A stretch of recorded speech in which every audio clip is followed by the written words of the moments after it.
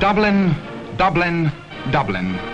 All roads lead to Dublin and to Páirc Uí Chaoimh. And for many, the journeys started as far back as 10, 15, and perhaps even 20 years ago. Keep at it, son.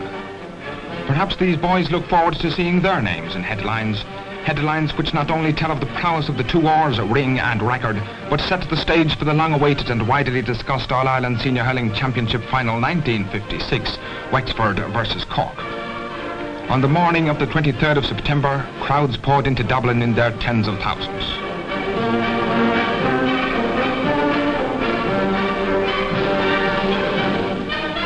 O'Connell Street was never so crowded as on that Sunday afternoon. Get your colours, colours of the match. For the Irish everywhere, this was the day of days. This crowd of 500 came from New York and earned themselves the title, the Flight of the Gaels. Many before leaving their homes checked the wireless so that the old folk who could not travel might enjoy the broadcast commentary of the game. No food shortage here. 1:25, time for the minors. Kilkenny in search of their 5th title, and Tipperary, the holders and already 9 times champions. The lads from Tipperary were quickly into their stride, and O'Grady, Doyle and Flynn gave them a 5-point lead before Buckley opened the Kilkenny tally with this point from a 21-yard free. The play quickly swung to the far end again, and Doyle, Ryan, O'Grady, Scott, Maroney and Flynn dazzled the crowd and the Kilkenny defence in the process of extending their lead. Kilkenny had bundles of energy, but overdid the fancy stuff, and so played into the hands of the faster, quicker striking boys from Munster.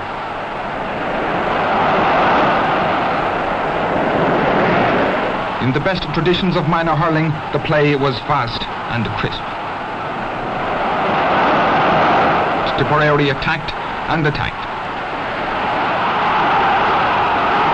And although the hopes of the Black and Amber were raised in the second half when Malloy slammed in a goal, Tipperary were not upset and stretched their 17 points into the lead to 20 before referee Cathal O'Loughlin called it a day and left Tipperary winners for the 4th time in 5 years by 4 goals, 16 points to 1 goal and 5 points.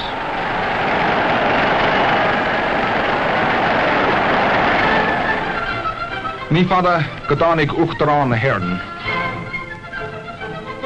And soon we were entertained by these Irish dancers, and their bonfire dance reminded us that the big question had still to be settled.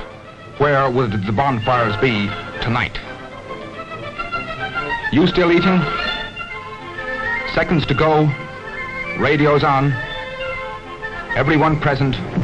Then bring on the band and the teams.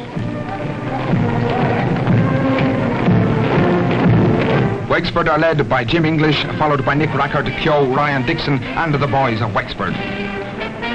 While Tony O'Shaughnessy, Daly, Ring and Philpott are in the forefront for the rebel county. The Archbishop of Cashel, Most Reverend Dr. Kinnan, is escorted onto the field by GAA President Seamus McFarlane. The captains and referee are presented to him, and 83,000 people stand for Auron Navil.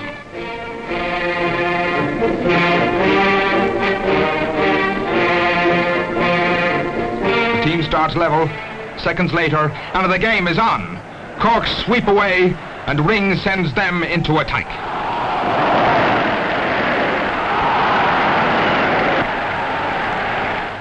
But within 30 seconds of the start, Tim Flood got the first Wexford point, and soon the Slaney men were back for more.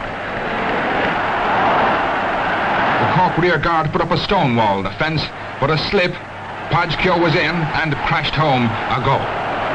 4 points lead in 3 minutes. There was no sign of a rout here, and Christy Ring from a 21-yard free opened Cork's account. The hurling was vigorous, brilliant, and above all, sporting. Bobby Rackard beats Christy Ring and sends the Wexford men attacking again. Ball comes into the Cork goalmouth, but Cashman clears right off the goal line. Martin Regan at the other end avails of an opportunity and sends over another Cork point.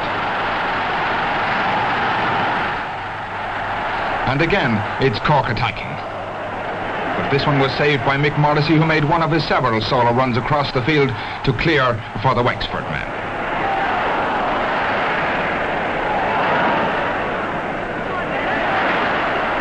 Vintumi clears for Cork. And Goulding sends the Cork men attacking again. 1-4, 0-2. And Wexford still putting on the pressure. Philpott chases the ball, goes after it again.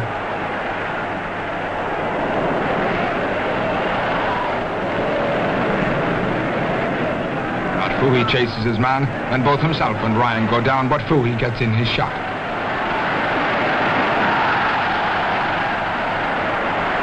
And again, it's Wexford attacking, and another Wexford point. We meet the luck Gurman the Gimmert Kohunta Kamadakasa, August for Yokarid Aharu. Tim Flood added yet another point, and Tom Dixon made it 1-6 to 0-2. But Cork were battling back, Ring pointed, and then Eamon Goulding, and again Ring made it 1-6 to 0-5 at half-time. The game restarted at the same strenuous pace, and Wexford appeared to be breaking down their opponent's resistance. Reichert soon stretched Wexford's lead to 5 points, while his brother Bobby was doing well in the Wexford rear yard.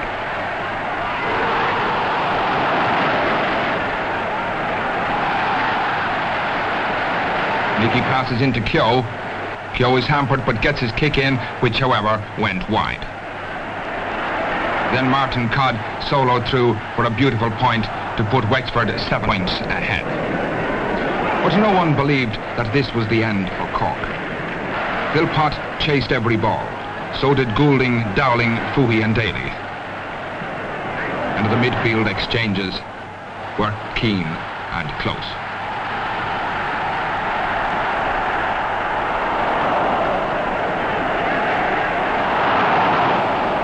Philpott chases it again.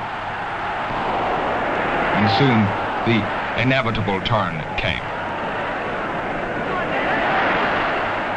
A close-in 21 yards free. Who else but Christy Ring? He lifts his strikes and it's in the net. Cork are on the way back.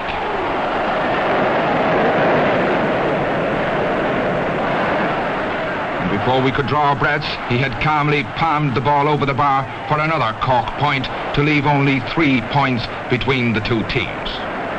Wexford 1-9, Cork 1-6. Hodge Keogh came back to get another point for Wexford. But hardly was this done than Paddy Barry burst his way through for a Cork goal to put the teams on level terms and set All Ireland alight with excitement. The maestro Christy Ring came back in a moment and put over another point to put Cork in the lead for the first and only time. But Nicky Rackard again scored a brilliant point for Wexford to level the scoring once again. 2 more points, 4:30. 2 minutes to go. Ryan passes it into Rackard. Up he goes, palms the ball, goes round his man, and there it is, the goal to settle the match. And as the final whistle blows on one of the greatest, if not the greatest, final of all time, all the 30 hurlers in this wonder game have certainly proved that is binne glór mo chamán féin, ná goch na naon is ceol na mód, sní binne fuaim bith wing grain, ná puck ró réan líchróid orl.